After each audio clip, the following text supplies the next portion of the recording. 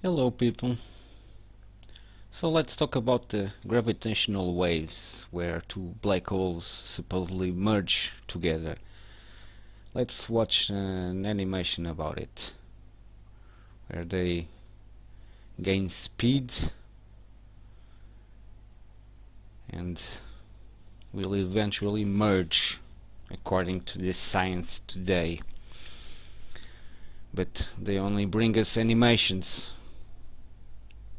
about it, basically, and I don't think that's the best evidence of it. So this is what they say that is happening out there. Two black holes merge due to gravitational waves. Okay, so let's see what happens in magnetism when you know that the magnets have two poles. Let's see what happens when we try to join the same pole together of two different magnets. Let's see what happens. Let's listen. The mathematical proofs are in Oleg Defimchenko's work. The reason for everything is not the horse shit, but the horse, i.e. fields, something that science has never defined, never explained, because they never will define a field, because it has nothing to do with particles. And everything in quantum physics and general relativity is nothing more than rehashed modern Greek atomism. It's got little mystical pixie dust discharge particles, nonsense reification. There's no such things as muons, gluons, mesons, virtual photons. This is all BS and nonsense.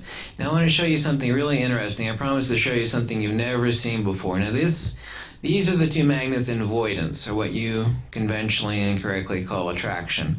Now let's put them into counteravoidance. And I'll tell you what you're looking for ahead of time. And it's hard to do it, of course, since magnets don't want to come together in counteravoidance. But you will see in the middle this exact same pattern, the same as on a pole. And I'll let you try to figure it out, and I may or may not give you the answer after I show it to you if I'm able to, because it's really hard, obviously, to get magnets together like this, especially when I've only got two hands. I'm trying to do 1,000 things at once here, but let's see if we can do it. Trying to juggle the lighting system and everything else at the same time and try to get two magnets together in counter avoidance up against the lens with my head crooked. Now look for what happens in between these. Can you see that black void?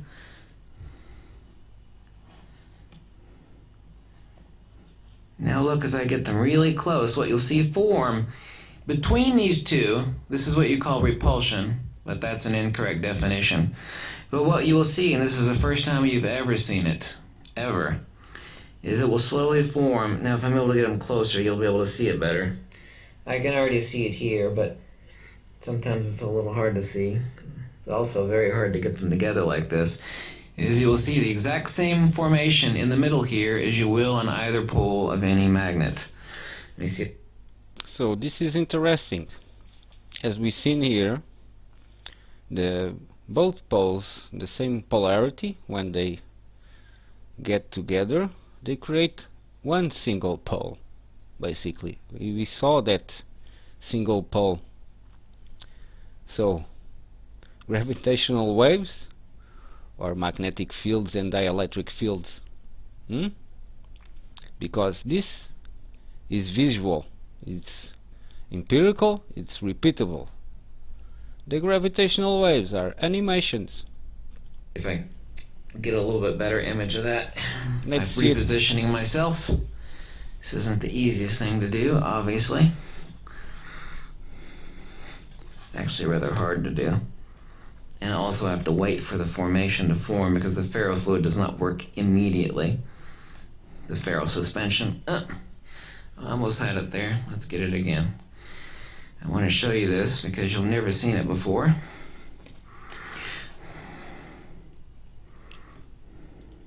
And you see it here, the black voidance,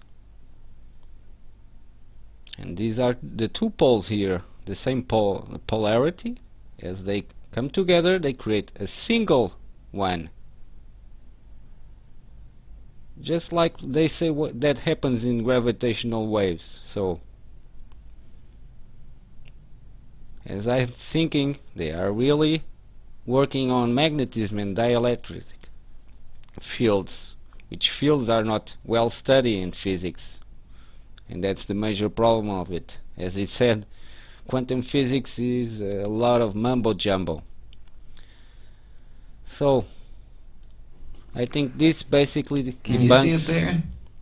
This basically debunks the gravitational waves, or scrap manure. It's all about magnetism.